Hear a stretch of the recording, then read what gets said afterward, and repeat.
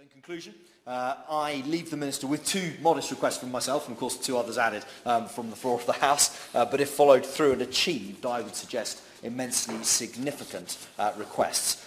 They ought not to be controversial, as they are essentially asking of the Indonesian government that it honours the promises that it has already made. That first request being that the Minister encourages his counterparts in the Indonesian government to honour that February 2018 invitation to the Office of the UN Commissioner of Human Rights to visit West Papua, and secondly, that the Minister ensures that the new FCO panel for press freedom investigates that situation in West Papua as a top priority. If we can ensure free access for the international media and independent human rights observers to West Papua, we will have taken an enormous step forward in protecting the human rights of the Papuan people, putting the region on the road towards a more free and prosperous future.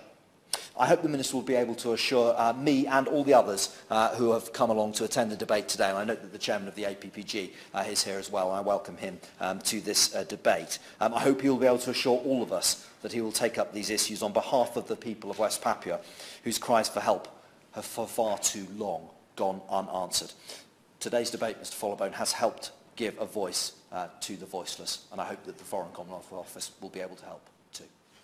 Thank you.